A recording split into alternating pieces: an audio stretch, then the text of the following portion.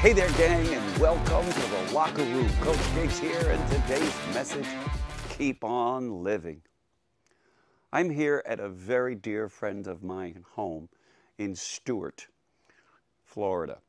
It's his oasis. It's where he brings his family every year when the cold weather hits up north.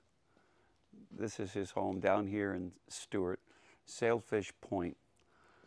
And I've never met anyone who knows how to keep on living more than Jimmy Ribbolino. And this locker room is dedicated to you, Jimmy, because you're teaching all of us how to just keep living. Let me share my heart and the story of this incredible man. Many, many years ago, I met Jimmy. And the moment I met him, I fell in love with him. He's one of those kind of guys. He has a permanent seat over at Rayo's.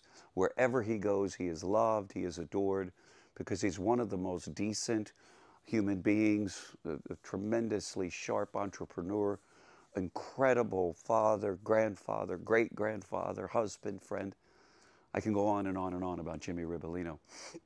And the reason I want to keep going on and on is the title of this message, just keep on living. Jimmy is now 85 years old.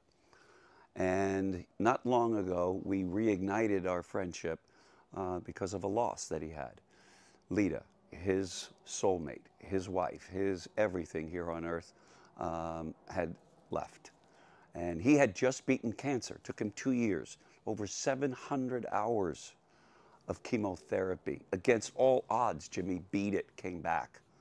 And when he came back, it was not long after that his wife would have cancer and would leave. And that was devastating. And I would reconnect with Jimmy not long after that happened. And you could see that Jimmy was lost because these two were inseparable. They woke up every day, their entire lives, since they've been together for 40 years, blending their families together, but they woke up every day having a couple of glasses of champagne together every single morning for their entire marriage.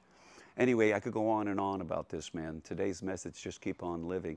After that, Jimmy found his way, bounced back, decided that he was going to go to Italy, where he'd only gone there with her all these years. I went with him. We had an incredible time. He came back, and then he had some health issues. And what happens? We're all scared. What does he do?